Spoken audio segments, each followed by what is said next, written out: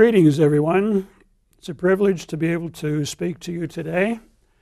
I'd like to introduce the sermon today with a little story about an elderly couple that walked into a restaurant, and the young lady who was the hostess met them, and they said, "We'd like a table for two."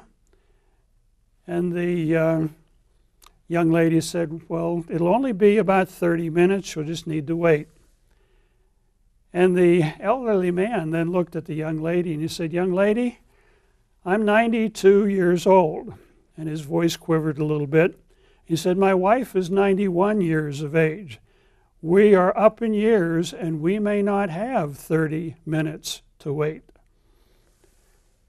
You know, the young lady had a perspective on this situation as a young person.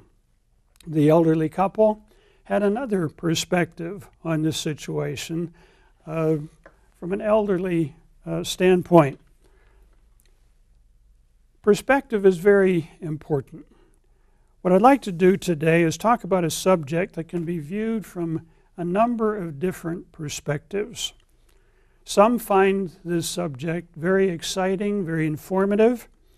Others find it, they're skeptical. They're not convinced one way or the other. Some people think the subject is just crazy. It's off the wall, it's way out there. And yet other people are rather indifferent to the subject. It doesn't apply to them, so they think, and they're not really, they don't believe it's that important.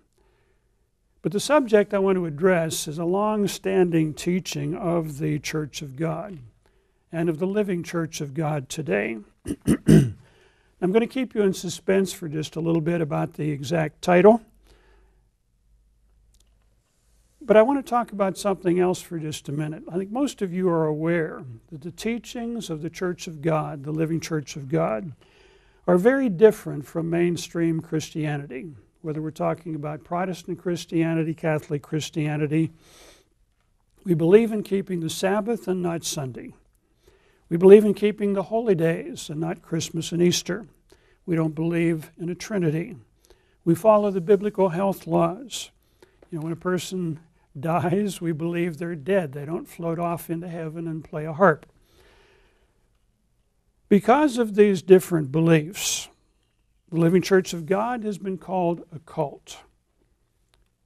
And that's a derogatory term today, and many people find it very uncomfortable to be categorized as belonging to a cult. But you know, if you look up the definition of a cult, it's very interesting. A cult is defined as a religious group whose beliefs differ from the mainstream. In other words, their beliefs are unorthodox. They don't fit with mainstream Protestant or Catholic Christianity. But you know, I want to ask you a question to think about. If the beliefs of mainstream Christianity differ from the Bible, and the beliefs of the Living Church of God agree with the Bible, then who has the problem? If the beliefs of mainstream Christianity differ from the Bible, and the beliefs of the Living Church of God can be shown to agree with the Bible, then who has the problem? Now, you can be called a cult, but if your ideas agree with the Bible, and the ideas of mainstream Christianity don't agree with the Bible, then it's not the Living Church of God that has the problem. You know, I was preparing a sermon recently on the real Jesus, and I came across some very interesting information that a number of prominent theologians down through history, especially in the last 100 years or so, have come to some very interesting conclusions. You may remember the German theologian Albert Schweitzer. He also became a medical doctor and a missionary to Africa, a very accomplished theologian. He published a book in 1906 entitled The Quest for the Historical Jesus, in which he basically demonstrated that people that had ideas that Jesus didn't exist, and some of these other way out ideas, he said was just way off base. But one of the conclusions he came to was that the Jesus of the New Testament is not the Jesus of mainstream Christianity. The teachings of the New Testament are not the teachings of mainstream Christianity. In other words, he recognized that the Jesus that many people worship today and have pictures of today is not the Jesus of the Bible. Another individual, Dr. Bart Ehrman, who is a theologian, considered one of the most prominent and most eminent New Testament theologians today, alive today. He's come to the same conclusions that Dr. Schweitzer did, that the Jesus of the New Testament and the teachings of the New Testament do not agree with mainstream Christianity. And what's interesting, I think, about Dr. Ehrman is he was raised and grew up as a fundamentalist Christian. He believed in the Jesus that is taught by mainstream Christianity and the teachings of mainstream Christianity. He went through Protestant religious schools, and then he went to Princeton Theological Seminary, in which he got a master's degree and a doctor's degree in theology. And he also lost his faith while he was there, because he came to realize, again, that the Jesus of the New Testament is very different from the Jesus that he grew up believing in. You know, when God began to call and work with Mr. Herbert Armstrong, Mr. Armstrong came to see some of these same things, that the Jesus of the New Testament kept the Sabbath and kept the holy days. He didn't have long hair. He had a very powerful prophetic message about a judgment that was coming. And Mr. Armstrong began to see these things. The very same thing that Albert Schweitzer saw, the very same thing that Dr. Bart Ehrman sees today. Before Mr. Armstrong died, we published a list of 18 truths that Mr. Armstrong felt were restored to the church during his ministry. He came in contact with Church of God people in about 1926. They were already keeping the Sabbath, so that wasn't something that needed to be restored to the church. They also understood about the name of the Church of God, that it comes from the New Testament. Some of them kept Pentecost, they were tithing, some of them, and they had an understanding, some of them did, of the biblical health laws. However, Mr. Armstrong felt that during his ministry, he was able to restore a knowledge of and an understanding of the biblical holy days, that they actually picture the plan of God that he's working out on this earth. He came to understand the purpose of life, that it was not to float off into heaven and become, play on harp on the clouds and things like that, but that Jesus Christ was coming back to this earth to reign on this earth. And the Christians today can become part of God's family, spirit beings, to reign with Jesus Christ on this earth. He came to understand that God is only calling a few today. He's only calling a few today. The rest will be called much later. That we're only begotten now, and we will be born again when we become spirit beings when Christ returns. He came to understand the spirit in man, that there is a spirit in man that separates animals from human beings. The brain of an animal, a chimpanzee, anatomically speaking, is not much different than a human brain. But what chimpanzees can do and can't do is very different from what human beings can do. And that's related to a spirit in man.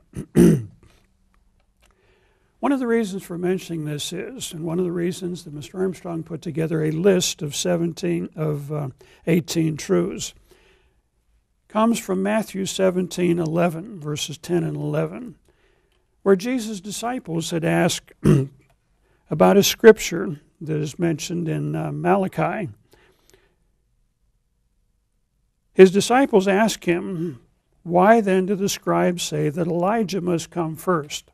They were aware of the scriptures in Malachi that said Elijah would precede the coming of Jesus Christ. And Jesus answered and said to them, "Indeed, Elijah is coming first and will restore all things." And then down in verse 13 it says, "Then the disciples understood that he spoke to them of John the Baptist." Now when you go back and read the scriptures in Malachi chapter 4, especially in verse 5, it mentions that, let's go back there quickly and just look at that. It says, "Behold, I will send you Elijah the prophet before the coming of the great and dreadful day of the Lord." Now, it doesn't mention that that applies to John the Baptist, but Jesus Christ applied it to John the Baptist. But the context of the context of Malachi, chapter 4 and verse 5, is at the end of the age. In other words, at the end of the age, prior to Jesus Christ coming, a person like Elijah would come. Now, some people think Elijah is going to be resurrected, but it's actually talking about someone would come in the spirit and the power of Elijah. You're kind of coming out of nowhere with a very powerful message. Mr. Armstrong read those scriptures, and he also read Isaiah 40, verse 3, about a voice crying in the wilderness that would prepare the way for Jesus Christ's second coming. And he tried to make that the focus of his ministry. And that was why he published the list of 18 truths that he tried to restore and felt he did restore to the Church of God during his ministry. But there's another truth that Mr. Armstrong felt that he restored, and it was listed as one of those 18 truths. And that other truth is the identity of the modern Israelite nations, which he felt was a key to understanding Bible prophecy. And I want to talk about that today. Mr. Armstrong did not invent the idea that the modern Israelite nations are America, Britain, nations of northwestern Europe, and other British-descended peoples. That idea had been around for more than 1,000 years. And it was understood quite widely in the 1920s whenever Mr. Armstrong was being called and coming into contact with the Church of God. The British Israel people had published numerous books on this subject, late 1800s, early 1900s. And those books were widely circulated. I spent some time in Harvard Theological Library. One of the first times I went in, I was looking up this subject, and there were literally several shelves of books on this topic. So it's not some little tiny thing. It was widely known during the early 1900s. But Mr. Armstrong came to see the importance of this idea and how it related to understanding Bible prophecy.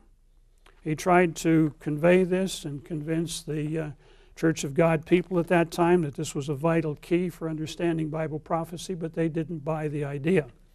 And as a result, the message of the Church of God and the living Church of God is very different from the Sabbath keepers that Mr. Armstrong came in contact with. But I'd like to ask you a question again to think about as we get into the sermon today. What is your attitude towards this subject of the identity of the modern Israelite nations? Have you found it exciting and informative? I did when I came in contact with the Church of God. It seemed to make more sense out of world history than anything I'd ever come across. But what is your attitude? Are you excited? Did you find the subject exciting and informative? Or do you have doubts about it? Well, I'm not sure about this. I'm not sure about that. Do you have a negative reaction to it? Well, I don't like that idea. It's racist, or it's this, or it's that. Or do you have an indifferent attitude? Well, it's not that important. I don't think it's important at all. But I'd like you to just analyze for a minute as we get started. What is your attitude towards the subject? Do you see how this subject relates to the plan of God? Do you see how it relates to you? And do you see how it relates to other people, to the peoples of this world? The identity of the modern Israelite nations was one of the first doctrines that the worldwide Church of God decided to get rid of. They began asking questions about it. They asked the ministry, what do you think about this doctrine, this teaching? Have you ever had any problems with it? Those type of things.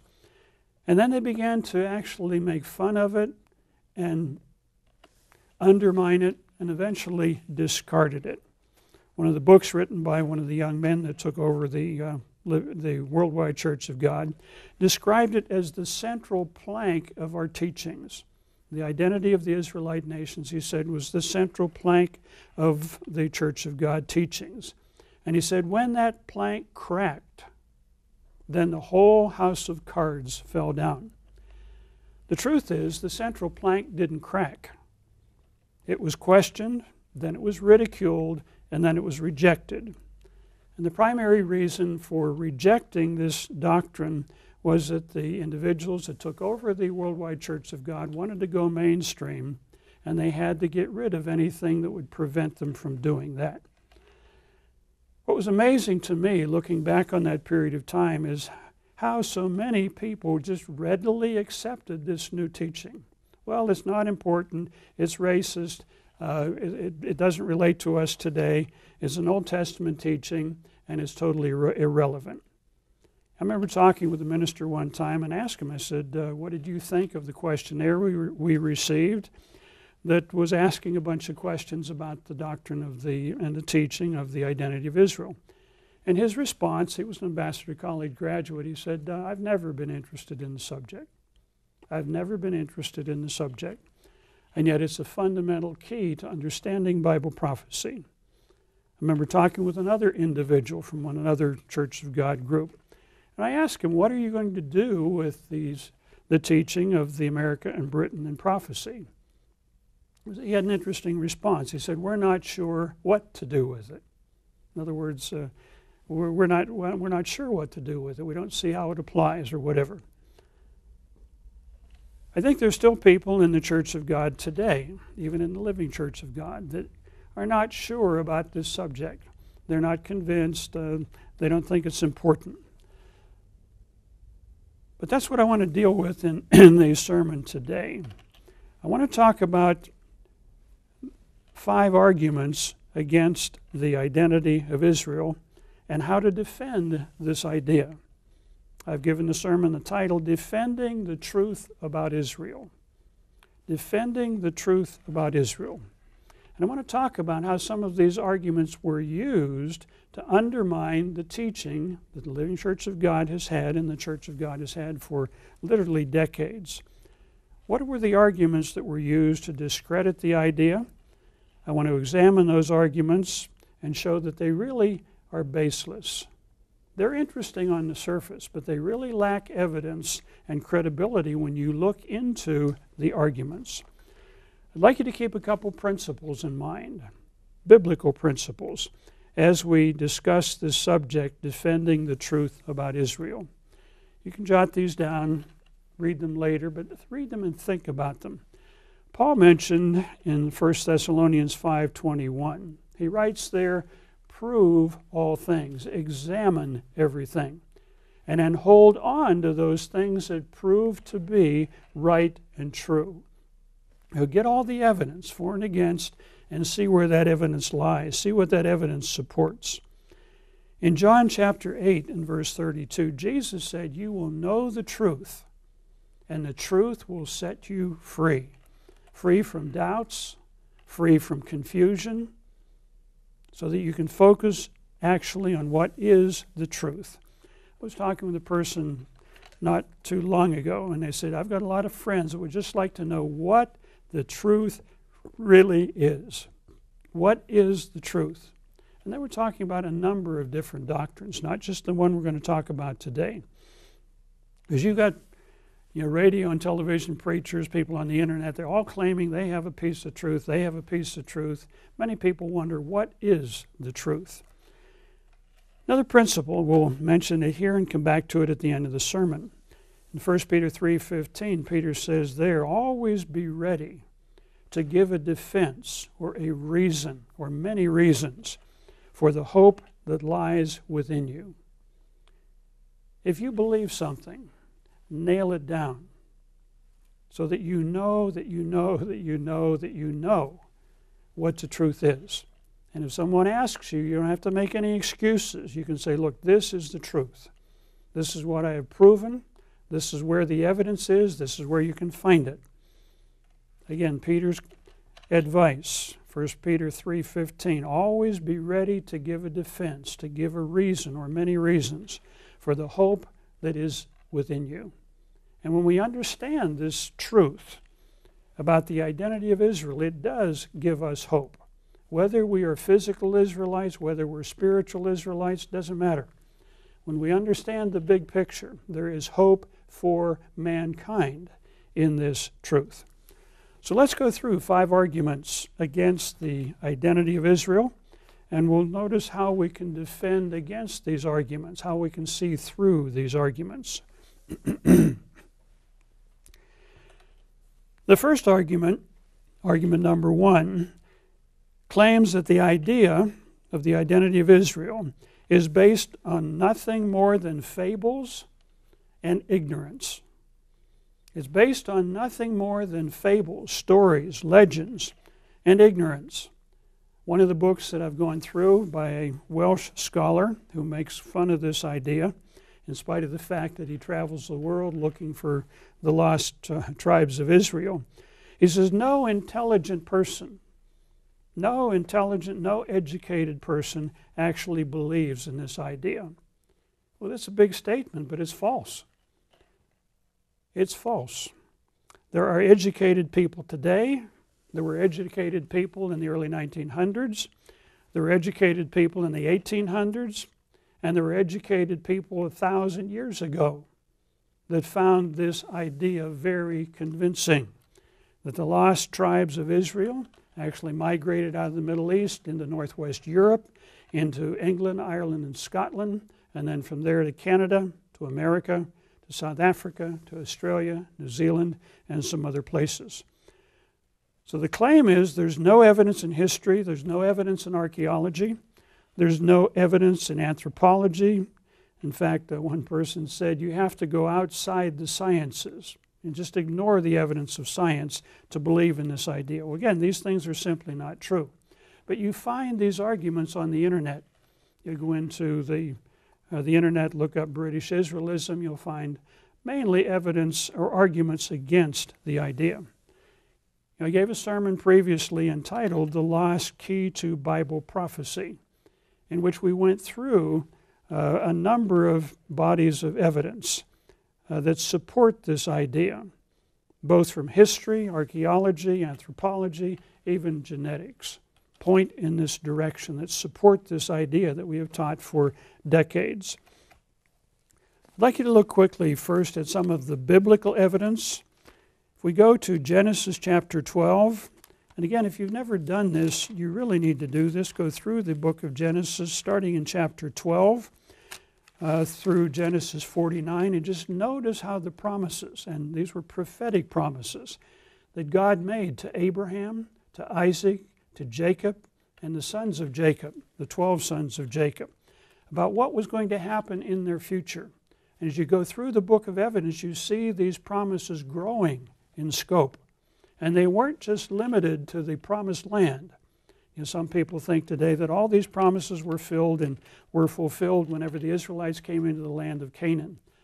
Didn't happen that way. Many of those promises were not fulfilled for more than 2,000 years. They have come true historically, and they're coming true today. But you notice in Genesis chapter 12, God began working here with Abraham. It says, get out of your country and from your family's house, from your father's house. Many of you have had to do that. When God opened your mind to understand the truth, you wound up leaving, in some cases, family, some cases, friends, some cases, neighborhoods, some cases, organizations, to a land that I will show you. I'm going to make you a great nation, and I'm going to bless you. This is the beginning of the promises. And I will make your name great. In other words, when they hear your name, they're going to think, wow, you're coming from a great nation, and you shall be a blessing. In other words, a blessing to the peoples of the world. This is mentioned a number of different times through the book of Genesis. I will bless those who bless you, curse those who curse you, and in you, and in your descendants, all the families of the earth shall be blessed. Now that's not just an editorial comment. That's not just an editorial comment. It's just not to fill space here. Whenever you look at history, you should be able to find a group of people who have become a blessing to the world. You look at some of the things we take for granted today: electricity, radio, television, computers, the internal combustion engine, automobiles, airplanes, trains, steamships, the the distributing of Bibles around the world. Who has done these things? Where did these developments come from? The developments of modern medicine and sanitation. Where did these things come from? They didn't come from Russia. They didn't come from China. They didn't come from Africa. They came basically from America and Britain and some of the northwestern European nations. God was saying something here anciently. In your descendants, all the families of the earth will be blessed.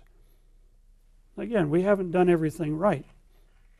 But by and large, America and Britain have been benign powers.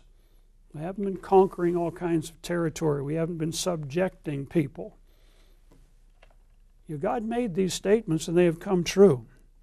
In Genesis 22, verse 17, Genesis 22, verse 17, and also Genesis 24:16. The promise is made there. Verse 17, in blessing I will bless you, and multiplying I will multiply your descendants as the stars of heaven. In other words, you're going to expand, and as the sand of the sea. And your descendants shall possess the gate of their enemies. In other words, at some point in time, your descendants are going to come to control, gain possession of the gates of their enemies, these narrow places around the world. One of the applications here is sea gates, the Panama Canal, the Suez Canal, the Straits of Gibraltar, the Straits of Malacca, the Bab el-Mandez, the opening to the Red Sea, which actually means the Gate of Tears. It was the British and the Americans in the 1800s came to control these critical spots, and then they controlled world trade that made free trade around the world possible. Very specific promise, but it's been fulfilled. The Russians didn't fulfill that. The Chinese didn't fulfill that. Nations in Africa didn't fulfill that. The Jews didn't fulfill this promise. It was very specific. In Genesis 35, verse 11, now we're talking about biblical evidence that supports this idea that America and Britain, some of the northwestern European nations, are the Israelites of today. Genesis 35 and verse 11. Another promise. God said to him, talking about Jacob, I am God Almighty, be fruitful and multiply. A nation and a company of nations shall proceed from you, and kings will come from your body. Promise here about a nation and a company of nations are going to arise from the descendants of Jacob. If we go to Genesis 48 then, this promise is narrowed down from the descendants of Jacob to the sons of Joseph, Jacob's two grandsons. And Jacob was passing on a blessing to these sons. Normally you put your right hand on the oldest child, your left one on the youngest. But Jacob crossed his hands, and he put his right hand on the youngest son.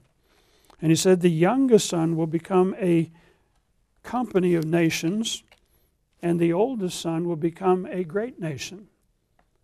And so who has become the single greatest nation on the face of the earth? The most powerful nation, the superpower. The United States. And there's been nobody that can touch that. Now we're beginning to decline today. We're beginning to decline today. But what other nation then became, or the descendants became a company of nations, a commonwealth of nations that came to control an empire that stretched around the world upon which the sun never set? It was not the Chinese. It was not the Japanese. It was not the Russians. It was not some of the European nations, in spite of the fact that Spain and France did control some countries around the world. But nobody has come close to fulfilling that other than the British-speaking peoples. These are powerful principles, brethren. The biblical evidence that is provided supports this idea in a very powerful way. The descendants of especially Ephraim or Britain spread around the world, became a colonizing people, settled in some of the choice places of the earth, but that is exactly what these promises say. One other biblical point I want to make here, and then we'll touch on it a little bit later, in Genesis 49, because some people think, well, this is all Old Testament, it doesn't relate to us today. But in Genesis 49, Jacob looked down through history as he was blessing these children. But now he's talking here about the rest of the Israelite nations, all 12 tribes. Jacob called his sons and said, "Gather together that I may show you what shall befall you in the last days." So here's a prophecy that looks ahead to the end of the age.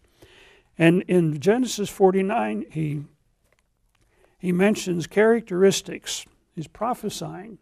By the end of the age, you will be able to recognize each one of these 12 tribes, or the descendants of these 12 tribes, by specific characteristics. In verse 8, he talks about Judah. This was one of the 12 sons. And talks about the scepter shall not depart from Judah, nor the lawgiver from his feet until Shiloh, or the Messiah, comes. And the prophecy is that the Messiah will come from the descendants of Judah. And that's where Jesus Christ came. He was a Jew. He came to the nation of Judah. But there's characteristics of all the other 12 tribes. But when you get to the end of the age, what Jacob is saying is look back over history and you'll be able to identify who these people are and where these people are by these characteristics that will be very obvious in their history. Now this is the biblical evidence, some of the biblical evidence that supports this idea that the American peoples, the British peoples, peoples of Canada, Australia, New Zealand, and other places are Israelite peoples. There are numerous historical sources that confirm all these things happened, that the Israelites migrated out of the Middle East into northwestern Europe. Educated individuals, as I mentioned, down through history have believed these things. Very interesting case of a man by the name of Maimonides. He was a Jewish philosopher, lived about 1100. He was born in Spain, grew up in northwest Africa, and I believe died in Egypt. He was considered one of the preeminent Jewish scholars of his age. And he basically felt very strongly that the Israelite peoples were to be found in northwestern Europe and the British Isles. You know, he was not an uneducated person. Many others have fallen into the same line. Evidence, for example, from the Behistun rock. This is carvings on the side of a rock mountain in western Iraq. It's called the Behistun rock, and there are cuneiform carvings there, actually carvings in cuneiform, Greek, and some other languages. And they basically say that they connect the Israelites with the Scythians. They connect the Israelites with the Scythians. They called the Israelites Cymri. Cymri. The Welsh today call themselves Cymri. Where did they get the name?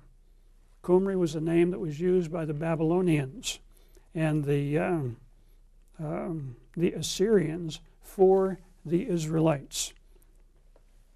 There is archaeological evidence then that supports the Scottish Declaration of Independence, the Declaration of Arbroath, written in the 1300s, put together in the 1300s. Basically, say the Scots came from Scythia. This was the area around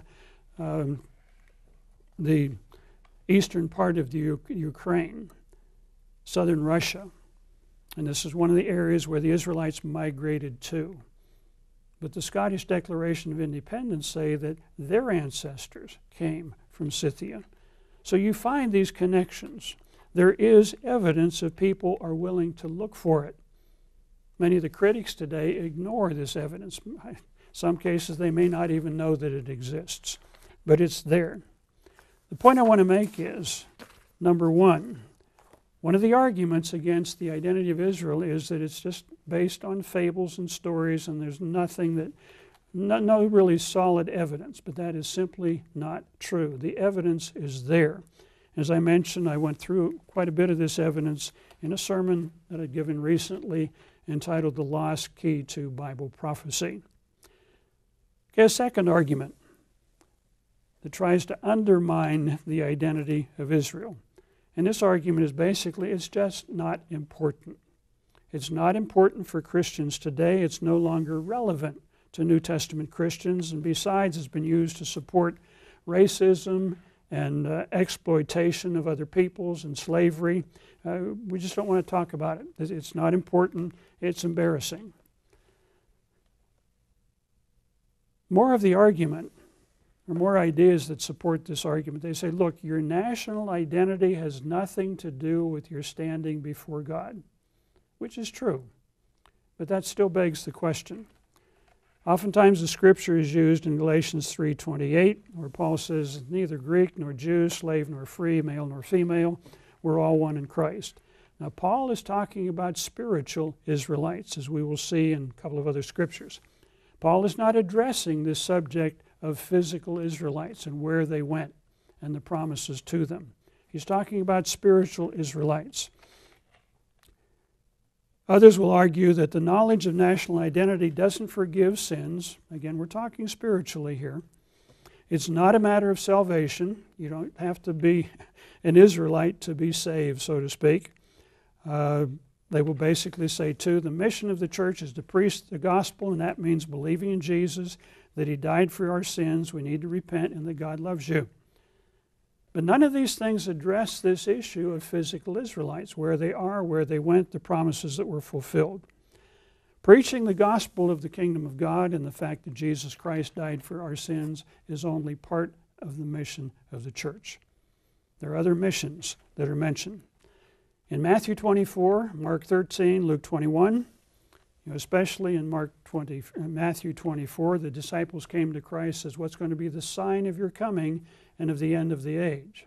How are we going to know we're getting close to the end of the age? And then Jesus went through a series of signs of false teachers that would come, of famines and earthquakes, wars and rumors of wars, a lot of things like that. He said, watch for these things. But about half a dozen times in Matthew 24, Mark 13, Luke 21, Jesus said, watch. Watch for these signs. Now, some people say today that we don't have to watch world news, we just have to watch our attitudes. Well, we do need to watch our attitudes, but Jesus was talking about world events. And he said, you watch for these things because as they build, and you see these things happening on a global scale, that you better watch and be ready. Don't be taken by surprise.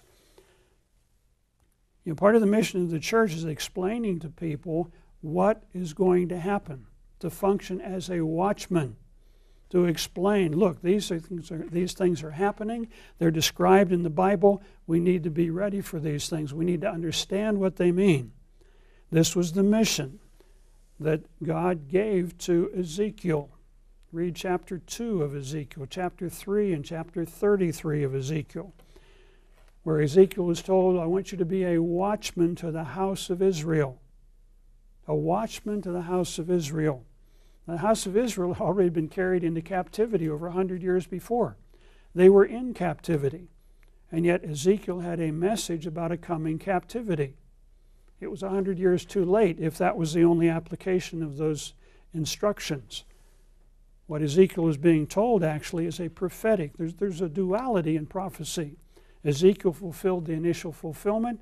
Someone else is going to have to fulfill the ultimate meaning of that prophecy or that warning. People have got to be told. They've got to be warned about what is coming. This was why God sent prophets to ancient Israel, to warn them before they declined and went into captivity. Bible prophecy indicates our nations today, the Israelite nations, are going to go into captivity. They're going to be punished. They're going to go down the tubes. And God hasn't forgotten to warn modern Israelite nations, because even the world is going to learn some lessons for what the Israelites are going to go through.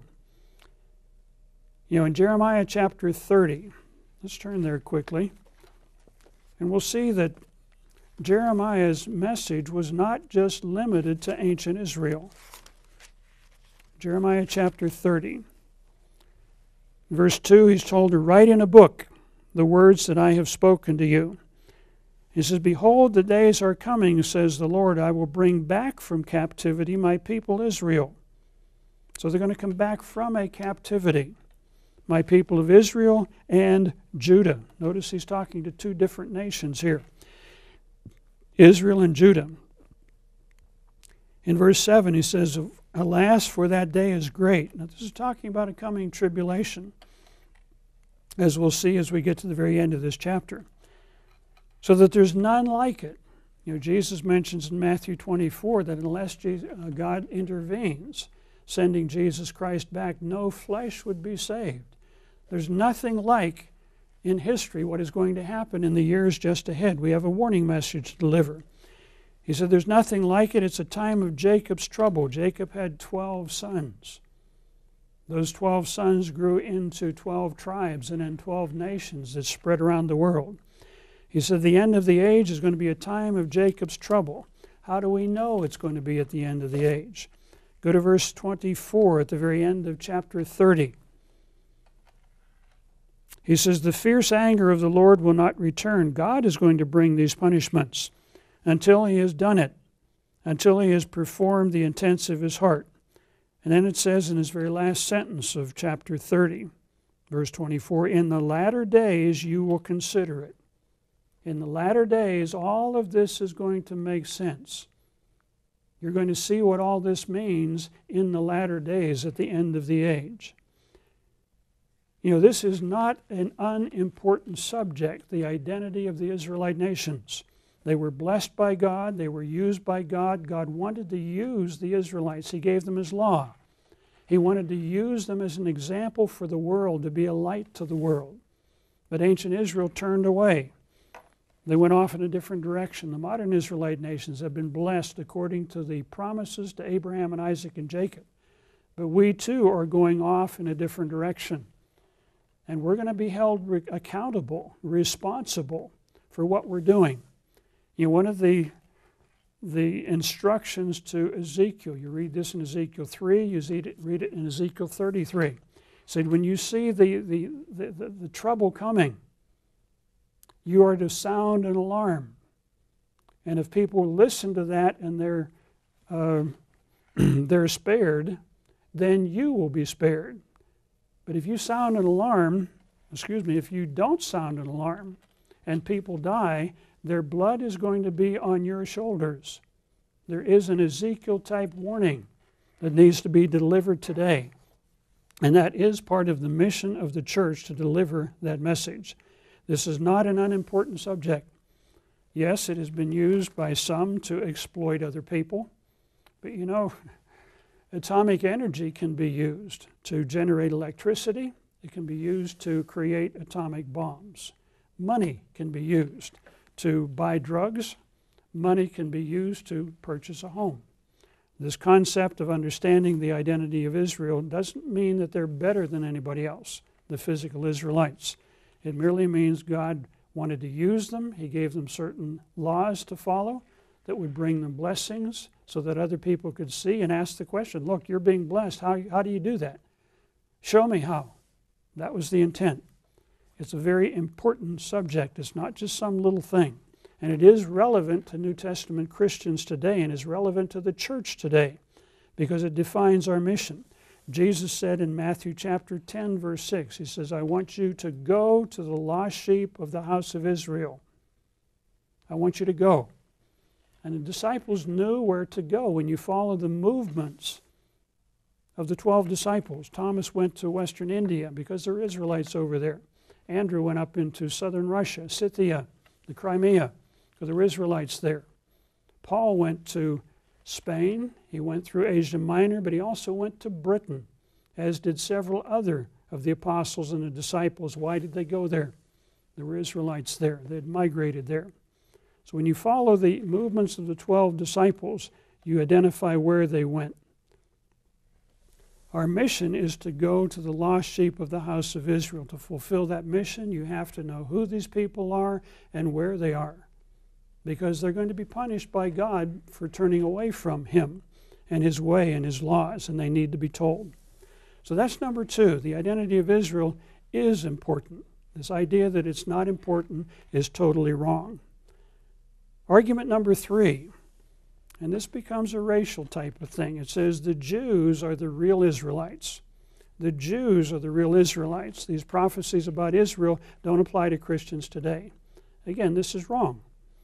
What the people that use this argument don't understand, And you go back to 1 Kings chapter 12. When Solomon died, the united kingdom that was ruled over by David and Solomon split apart. His son, Rehoboam, wound up ruling over the Jews, the tribe of Judah, and some of Benjamin and the Levites. But the bulk of the 10 tribes were told basically by Jeroboam, he says, to your tents, O Israel, we're out of here. We're not going to follow Rehoboam because he's coming down on us too hard. And they established the northern nation of Israel, basically made up of the 10 tribes. And they functioned independently for several hundred years. Sometimes they fought with the nation of Judah. Sometimes they were allied with the nation of Judah. But they wound up going in different directions. The 10 tribes in the north, their capital city was Samaria. The other tribes, basically 2 tribes in Judah, Benjamin, Judah, and some of the Levites were in the south. Now, the arguments are raised that, well, they got together later. I'll give you a couple scriptures. You can look them up. 2 Chronicles 15. 2 Chronicles 15, verses 8 and 9. 2 Chronicles 34, verse 9. Some of the people in the north, in the northern 10 tribes, the nation of Israel, did migrate back to the south whenever Jeroboam introduced idol worship. So some did migrate back to the south. During some of the revivals under some of the kings of Judah, some came back. But that doesn't mean that everybody came back, because you still have these promises that the descendants of Joseph, Ephraim and Manasseh, would become a nation and a company of nations that would gain control of the gates of their enemies. The Jews never did that. The Jews never did that. This was fulfilled by America and by Britain. And they had to exist in order to be able to fulfill those promises. We saw in Jeremiah 30, verse 3, that Israel and Judah would return from a captivity in the latter days. So they've got to be separate, because the Bible indicates the Jews will come back and the Israelites will come back. In Hosea chapter 5, verse 5 and verse 13, it mentions that Israel, the nations of Israel, Ephraim, and Judah would stumble together. The Jews are primarily in the little nation of Israel in the Middle East. Again, they're scattered other places, but Israel is a central point for them. But it says Judah will stumble, or the Jews, or the little nation of Israel will stumble together with Israel. America is in trouble today. Britain is in trouble today. South Africa, Australia is in trouble today. And we're all probably going to go down together, indicating these prophecies are real. They're happening today. The Jews are not the only Israelites. This is the important thing to remember. The Bible talks about Israel, the 10 nations in the north. It talks about Judah and Benjamin and Levi in the south. The Bible distinguishes between Israel and Judah. Many people today think that the Jews in Israel are the Israelites. Well, they're part of. But remember, Jacob had 12 sons. The Jews, Judah, were only one of those sons. A fourth argument against the idea that American Britain are Israelites is another one that is kind of racist in its tone. But this argument states that the black races, primarily the African Americans, are the real Israelites, and that their identity has been stolen by the Jews and by the Anglo-Saxons. It's a different idea, but there's a body of literature, not real big, but there are books on the subject. You can go on the internet, look up Black Israelites, and you'll find information. Basically, the idea developed in the late 1870s. This was about 5-10 years after the Civil War. Developed in Kansas, then spread back to Chicago and New York. This was a period of time when they were looking for Israelites all over the place, all around the world. Some people felt they found them in China. Some people felt they found them in South America among the Indians there. Others felt that they found them in Africa. When Thomas Jefferson sent Lewis and Clark to explore the Northwest, one of the requests that he made of them was look for the lost tribes of Israel among the Indians in the northwest part of the United States. So this idea was around. Some enterprising, apparently an enterprising black man came to the conclusion that the blacks in America must be the lost 10 tribes, or they must be Israelites. One of the things this did was that this idea gave freed blacks, freed slaves, a sense of importance, and it made the whites and the Jews targets of their anger.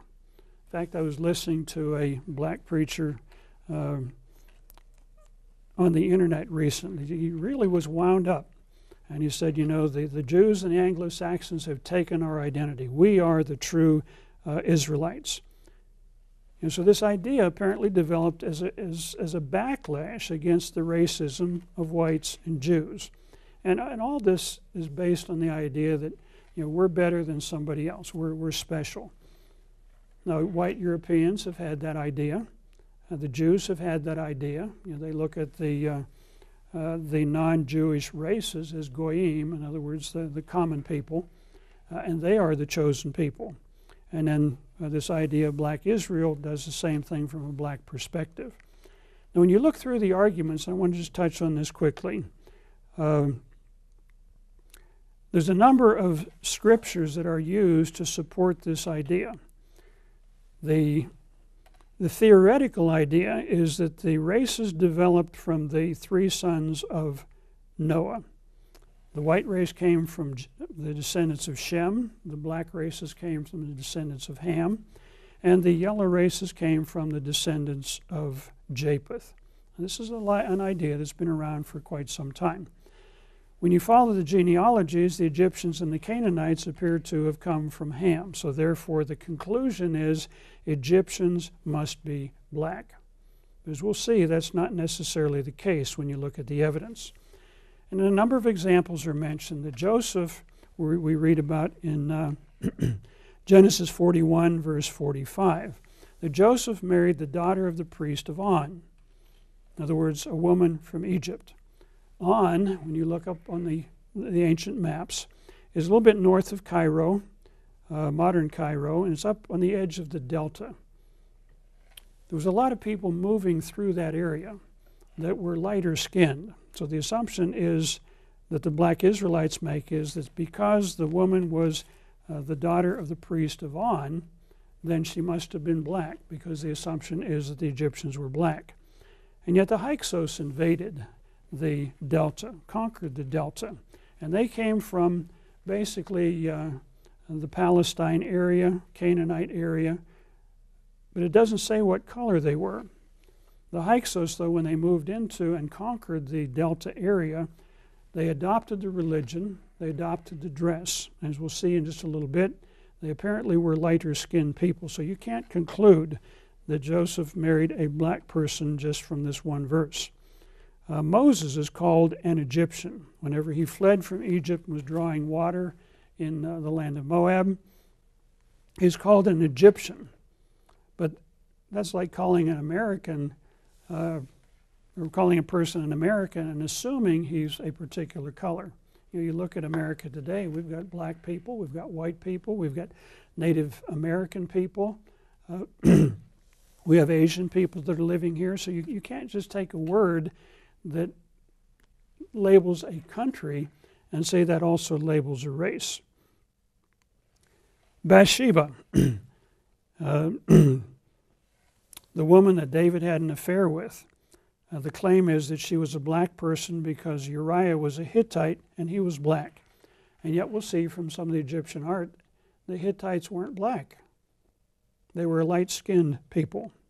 So these are some of the arguments that are used. If you go to Psalm,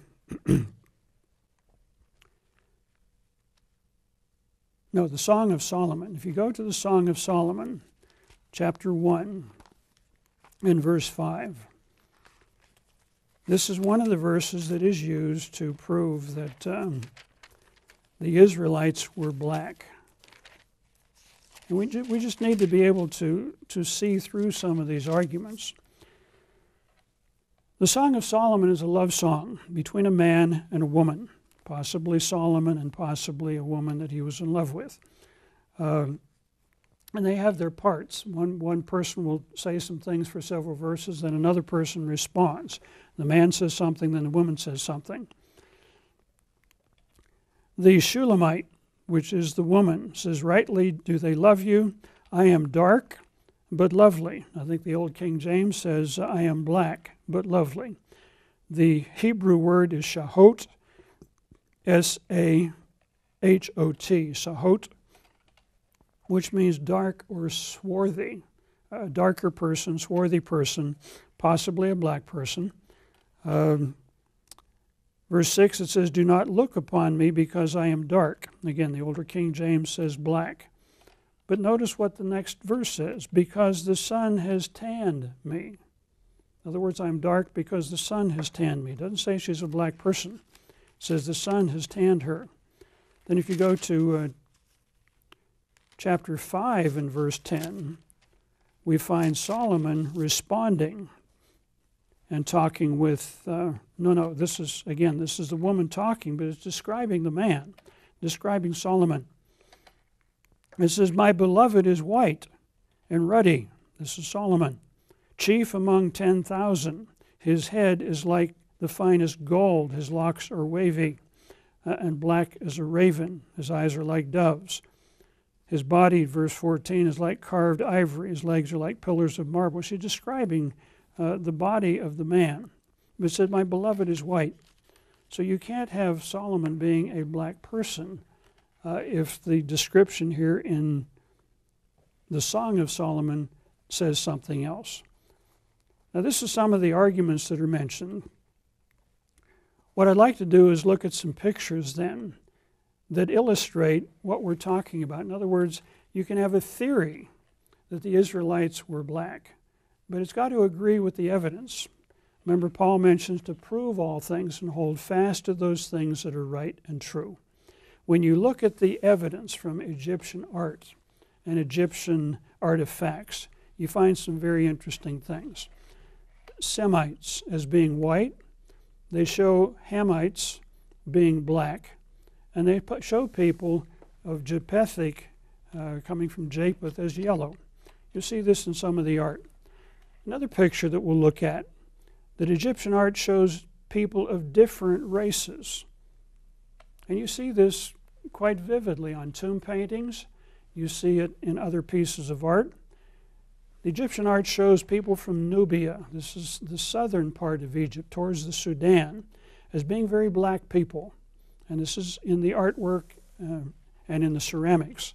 It shows Egyptians as kind of a reddish-brown people, not black, but sort of reddish-brown. And it shows other people as being white. In some cases, the Hebrews are shown as being white. So they're not black. Some of the Egyptian ceramics, and these are painted ceramics, and then they're fired, so the paint has stayed. They show the same thing as Egyptians being reddish-brown. It shows the people coming out of Asia Minor as being white. It shows the Hittites as being light-skinned. And it shows Nubians, people that are very black, coming from the south of Egypt. In fact, one of the issues of the Biblical Archaeology Review, it's a magazine that publishes information about archaeology, actually had a cover article suggesting that the Israelites were light-skinned people. So this is what the evidence shows. Also, some very interesting tomb paintings show slaves making bricks. Now, in Exodus, we read that the Israelites were enslaved and they had to make bricks. Some of the tomb paintings show slaves making bricks. Some of them are light-skinned, and some of them are darker-skinned. But this would again fit with the biblical evidence. Another very interesting painting in one of the tombs shows that Egypt was really a multiracial society. And when you look at these paintings, you see some white women, some darker-skinned women, and then some other darker-skinned people. So when you look at the evidence from the tomb paintings, the artwork, the ceramic work that comes from ancient Egypt, you can't conclude and you can't assume that all the Egyptians were black. It just doesn't fit with the evidence. This is an erroneous conclusion. It doesn't fit. Egypt apparently was a multiracial society, very much like our society today is very multiracial. Now, why is this important? Why talk about this? Basically this, the sad truth is that neither white Israelites, nor black Israelites, nor red-brown Israelites, whatever, fully understand the plan of God. Everybody wants to be this chosen people. The promises to Abraham and Isaac and Jacob were physical promises, that their physical nation would be blessed. But you know, God chose the Israelites, the descendants of Abraham and Isaac and Jacob, when they were slaves. Deuteronomy chapter 7, verses 6 and 7. He gave them his laws, and that was what would set them apart from the rest of the world, so they could be lights to the world. But when you look at Romans chapter 11, let's go there quickly. Romans chapter 11, Paul is talking to the church in Rome. There were many Gentiles there. There were many Gentiles in that congregation. And he spends a couple of chapters talking to these people, but he's talking about spiritual things. He's talking about spiritual promises and spiritual opportunities. He talks about the Israelites, talking about the physical Israelites have become blind. Verse 11, I say to you, they have stumbled, have they stumbled that they should fall? Certainly not. In other words, they're not out of God's plan and purpose, but through their fall, to provoke them to jealousy, salvation has come to the Gentiles. And he's talking to Gentiles. They stumbled, he says in verse 20, because of unbelief. They were broken off. God is not, he is concerned about them, but he has another part of his plan. Verse 25, for I do not desire, brethren, he's talking to the Gentiles, that you should be ignorant of this mystery, lest you should be wise in your own opinion, that blindness in part has happened to Israel until the fullness of the Gentiles has come in. In other words, Israel has been blinded. They don't see who they are. God is now bringing Gentiles into the church on the same footing. In Galatians chapter 6, verse 16, Paul says the church is the Israel of God. God is calling Gentiles, people from other colors, other races, other cultures, to understand the truth. Not everybody, but some. And they're spiritual Israelites. We become spiritual Israelites when we come into the church of God. In Ephesians chapter 2, verses 11 to 13,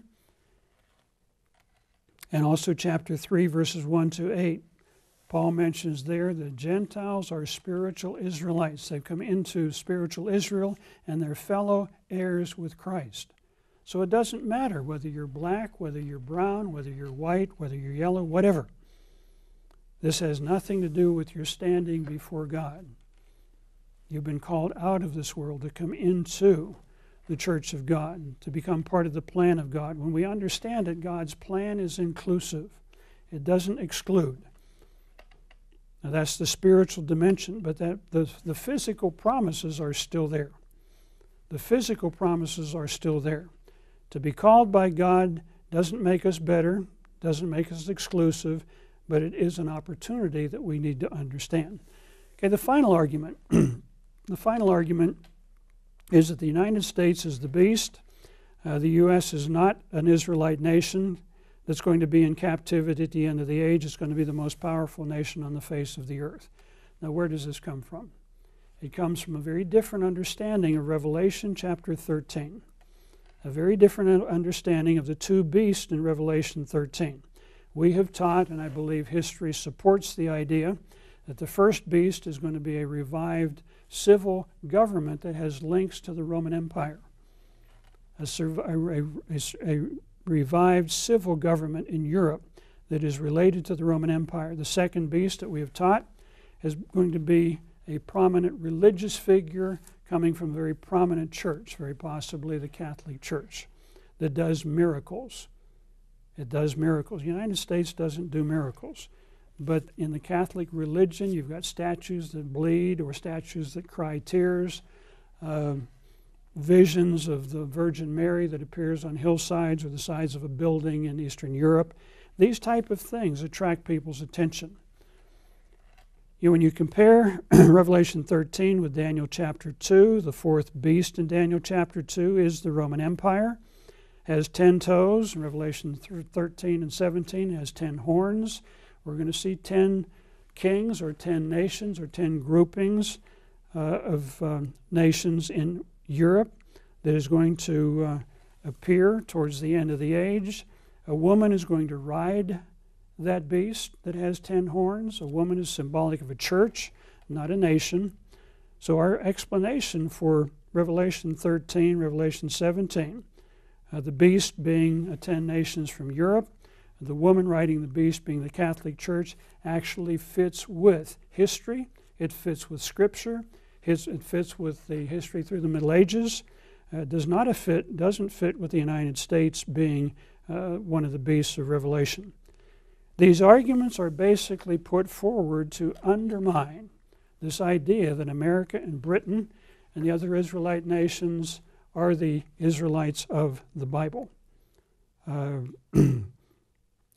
None of these arguments, when you really look into them, are very convincing at all. They rest on assumptions, and they rest on rejecting other things. This idea that the United States is the beast totally points people in a wrong direction. We have been blessed because we're Israelite nations. We're going to lose those blessings, and this is a message that needs to be delivered. Now, why is this important to you? Why is this subject important to the living church of God?